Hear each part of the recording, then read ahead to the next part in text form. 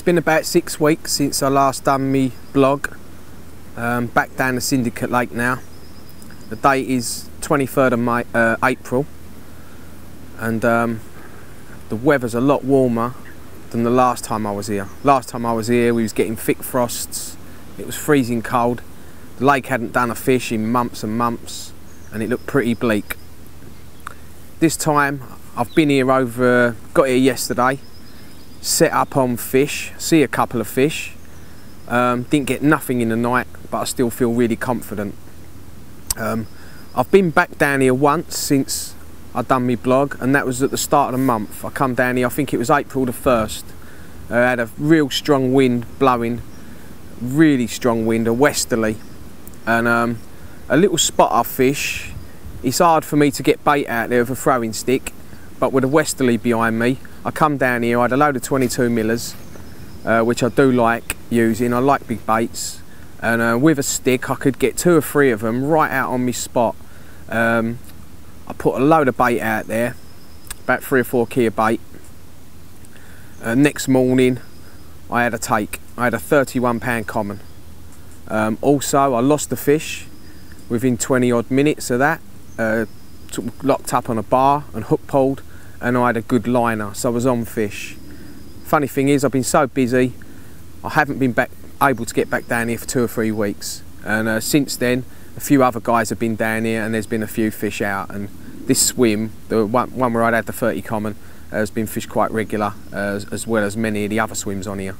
So the fish are a bit wiser this trip, but where it being a bit warmer, I've got a good idea I'm going to have a fish. Still got another night left, and feeling really confident. One of the things that I've done this trip, it's been a bit of a nightmare to be honest. I got down here yesterday, and I left all my 22 millers in the car that I got dropped down here in. So I didn't have any bait when I got down here last night, which was a total nightmare, considering my plan was to fish it the same as last trip. It's 80 miles from where I live, so there was no chance of me thumbing a lift back and getting some bait.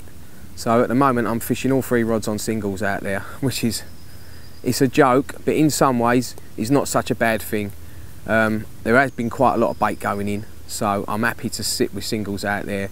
And over the last couple of years I have fished this swim quite a lot, and I've put a lot of my bait out on them spots out there, and I know the fish know it, so I'm just hoping that the single's gonna do the trick. It's funny really fishing, because sometimes little things happen that can turn a session around. Last year I come down here one session and I forgot my rods, which I know sounds ridiculous, but I'm so busy. I got down to the lake, I really fancied a swim, and I started setting up my gear, and I got some of my gear down to the swim, and I realised that my rods I'd left at home. Anyway, I was cursing. I phoned up a friend and he said, drive home, get your rods and go back. And I went, no, I can't, it's too far, I've had enough, you know, things ain't going too well. Anyway, I did, he convinced me, I drove home. When I got back to the lake, the swim I fancied, someone was setting up in it. Anyway, that night I went to a different part of the lake and caught a lovely fish, 36 pound mirror. So you never know what's going to happen in fishing, and hopefully me forgetting me bait's going to catch me a whacker.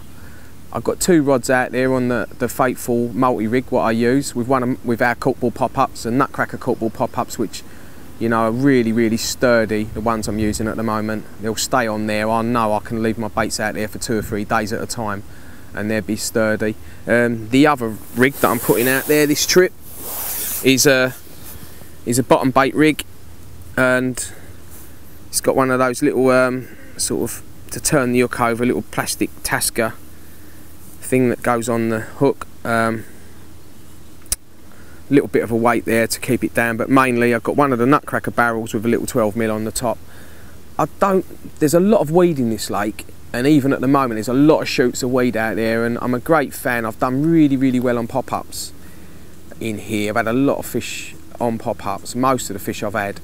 I'm just thinking, one of my thoughts for this year was to fish a bait on the bottom and see if I pick up a different fish. There's a few fish in here that I'm really after, and I haven't caught them yet, and I'm thinking maybe just try one on the bottom and see what it does, you know, see if it makes a difference, and just see how it goes. And it is a good little rig, it will stand up out there nice. The water's cleared up a lot. Last time we done the blog down here, the water was pea soup, it really was. And it's not like this lake.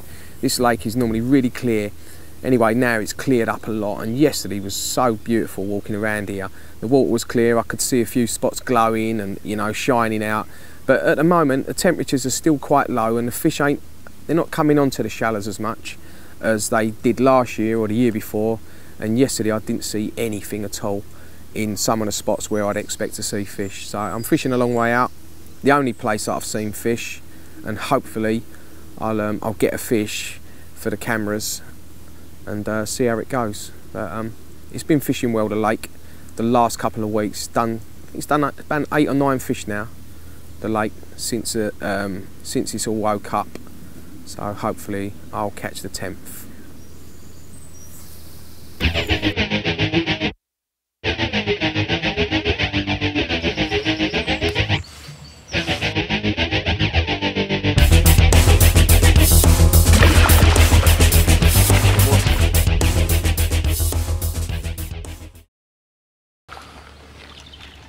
Happy days. Go on, Terry.